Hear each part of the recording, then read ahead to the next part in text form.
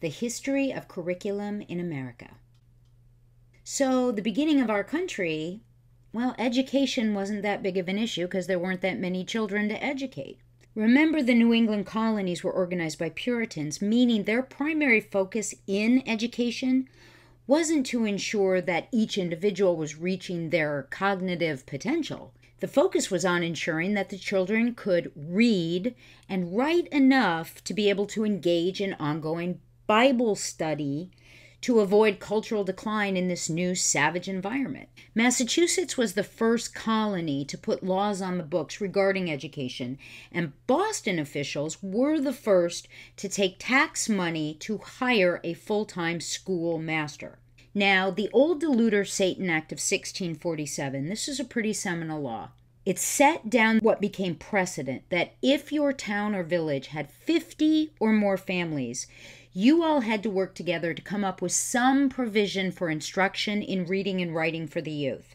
Not formalized a certain number of hours or in a specific place, but that you did have some way on a regular basis of getting the children together to teach them basic reading and writing. Again, look at the name, Old Deluder-Satan Act. You had to read and write just enough to keep the devil at bay. Once your village town grew into 100 households, then you officially had to create some kind of school. Now, a lot of times the church during the week, that building was used as the school, but still it was deemed the official school Monday through Friday. The number of hours of instruction, exactly what was going to be taught, specific curriculum, there was none of that. But they did have these foundational agreements that if you have this many households, you will have a school and you will teach reading and writing, and they brought in a little bit of math. These early American schools were, for the most part, funded and supported by the local families to come together and, again, secure the location and make sure there was at least some means. The horn books, a couple of slates with some chalk for the children to share. People who had money at this point, for the most part, weren't sending their kids to school. They were following the old European tradition of hiring tutors to come and stay in their homes and work with their children one-on-one or with the whole family. Oftentimes, a specialist would do one thing at a time for several months, all math, all English, all Latin. It was very much kind of made up as you go. So here's the question. Early in our country, was education considered a right of the individual, or was it a responsibility that was being laid on top of the citizens? Well, it depended who you asked.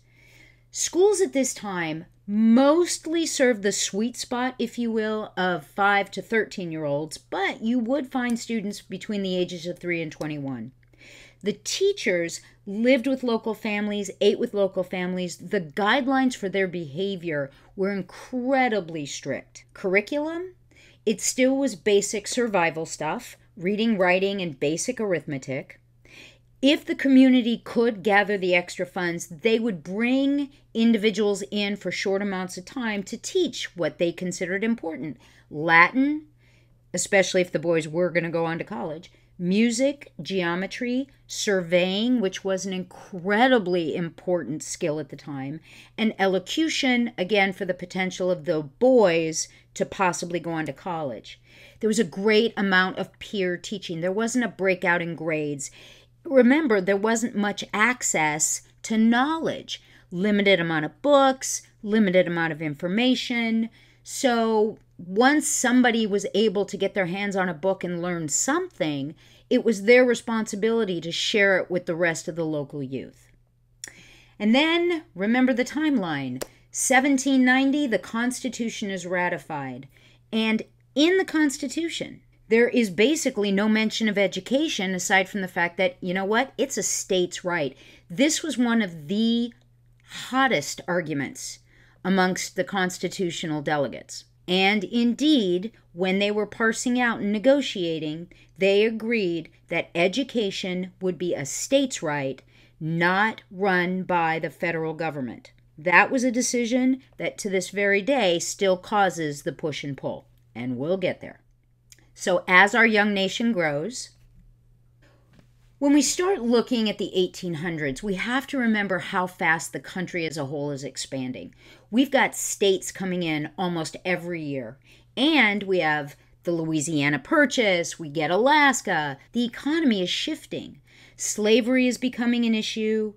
The Oregon Trail, we've got people moving westward. Then we have the gold rush, and we have the Civil War. In the midst of all of this change, we see the growth of common schools. Now, what is a common school?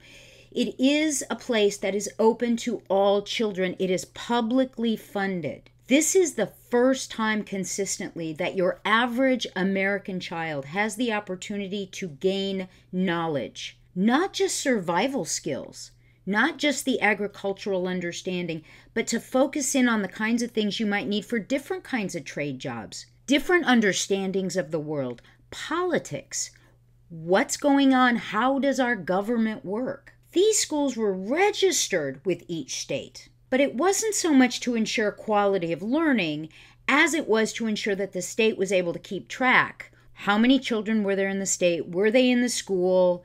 It was more about some layer of control rather than quality of the educational experience. At the same time, we see the growth of private academies. Obviously, these were far more prevalent in big cities. Here is where we see the beginning of what we have in high school. Multiple teachers, subject specialties, experts brought in. No state involvement in these private academies aside from very expensive charters. So the states liked private academies because they brought in a great deal of money that they could then turn around and use to fund teachers at all the public schools. So at this time, we see Horace Mann and Henry Barnard. Now, these are two names you will hear a lot as you study the history of education in America. And if you live on the East Coast or you travel to the East Coast, these are both names you'll see on an awful lot of buildings. These two gentlemen set down the guidelines for what a school needs to be. Like, we had these common schools, but really, what did the curriculum mean? Well, what they wanted to do was build upon the original laws. So indeed, if your township had 50 or more families, then you had to have the public school. And this was when teachers started first needing to be licensed by the individual states. There was the idea of standardizing methods and curricula. Not so much to ensure the best educational experience for the individuals, but to ensure that the same information was being taught.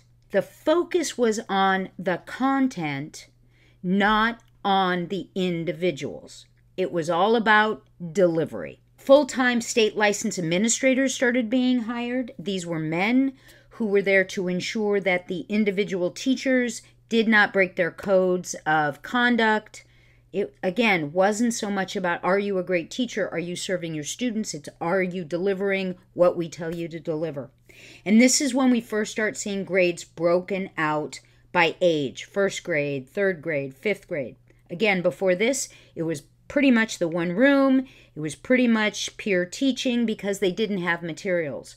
With standardized methods and curricula, for the first time, there's the opportunity to get lots of materials, the same materials, out to children across the United States. In 1867, we have the creation of the Department of Education. Now remember, education from the very beginning of our country has been a state right, not a federal responsibility. So the Department of Education had no authority. It was a clearinghouse to try and ensure that what Henry Barnard and the Friends of Education were doing, that their materials, their methods, this was now a way to get that out to people on a broader scale and get information back how people were indeed using the materials.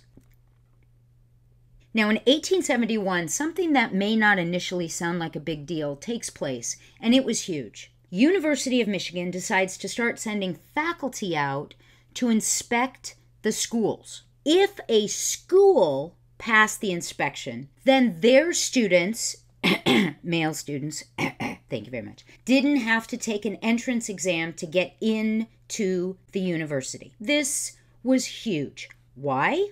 Oh, lots of reasons. Number one, it saved faculty a great deal of time. Well, okay, so what? It meant that tests to get into college were no longer given on an individual basis. So there was far greater opportunity for far more people to potentially get into the school, as opposed to writing a letter and begging an individual professor, will you give my son an exam? Now, if the school's passed, your son has the potential to go. It made the entrance so much more fair. Think about the people living out in the country.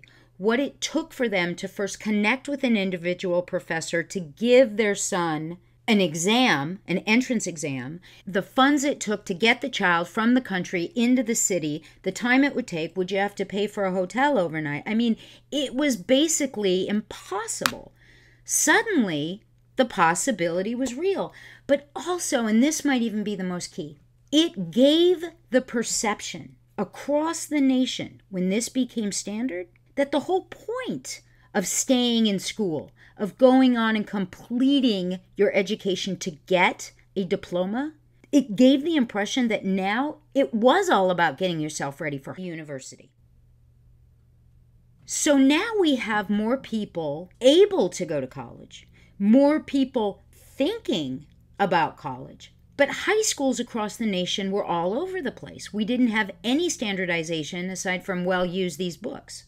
So the NEA organized a committee of 10 to help give ground rules. Now again, education's a states' right. So these were guidelines, but these were guidelines that were taken very seriously.